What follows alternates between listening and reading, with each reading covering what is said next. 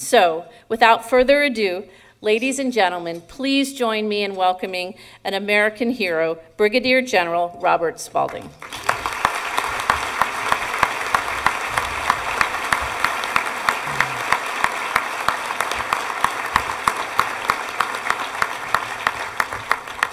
I'd like to say congratulations to Don and Sally. You know, listening to that heartfelt tribute shows there's a lot of love in this room, a lot of community, and that's what this talk is going to be about. It's going to be about Americans and taking care of our people.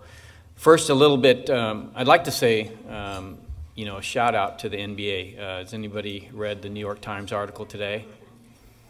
I couldn't ask for a better advertisement for my book because it demonstrates precisely why I'm here talking.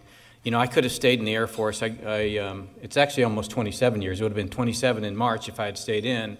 And actually the Air Force wanted me to continue, but I thought it was important that I get out and tell the story because, quite frankly, the national security strategy as it currently reads and the trade and tariffs that are going on, I had a lot of responsibility for that. And so I have a responsibility to articulate what's behind that, and that's what this is about. This book is about really an executive summary, if you will, of the last 6 years of my life, where I focused on Chinese and U.S. strategic competition.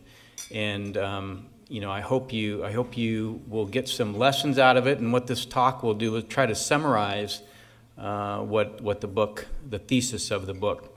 I'll let you know it's a nonpartisan book, so I don't really care if you're Democrat or Republican. Quite frankly, I try to hold true to the oath of office I took back in 1991 to support and defend the Constitution. There's a lot of talk about supporting and defending the Constitution today, but I can tell you there's a lot of Americans in the bureaucracy that are doing just that. I am a member of the deep state, and so if you want to ask some questions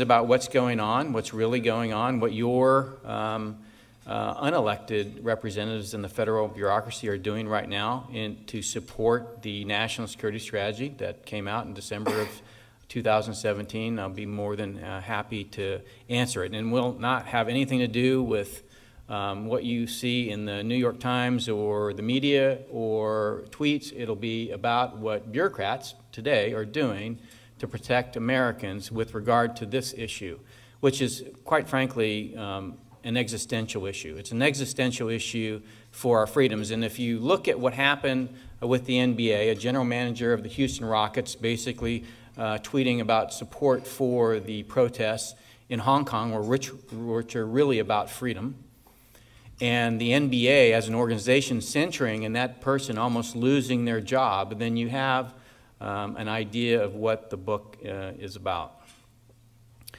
First of all, when you pick up the book and then on the cover it says China, you have to understand what China represents in the context of the book and what I have been looking at for the last 6 years. So I'll take you back to 2002. In 2002, I was chosen to be one of 3 Olmsted Scholars from the Air Force. And an Olmsted Scholar is a person that is selected to go out, learn a language, and live for a couple of years in a foreign country. Of course, I hadn't told my wife I'd applied for this program. And so in April of 2001, I come home and I tell her that we have to move in 2 weeks. Not only are we not getting out of the Air Force next year, as I promised, we're actually going to stay another 10 years. And oh, by the way, we're going to China to live for 2 years. Needless to say, we're still married. But we lived there in Shanghai from 2002 to 2004. And I'll tell you, we took our 2 sons, 4 and 7. And it was the most tremendous time I've ever had. You know, it was really a wonderful experience. I got to know the people, the culture, the history, the geography, the language. I spoke fluently Chinese, thanks to a year at Defense Language Institute in Monterey. And it was so wonderful that I told my wife in 2004 when we left, when I retire from the Air Force, I want to go back, I want to work in China, I want to start a business. And I want to do what clearly all my neighbors were doing at the time who worked for Fortune 500 companies, which is, essentially get wealthy.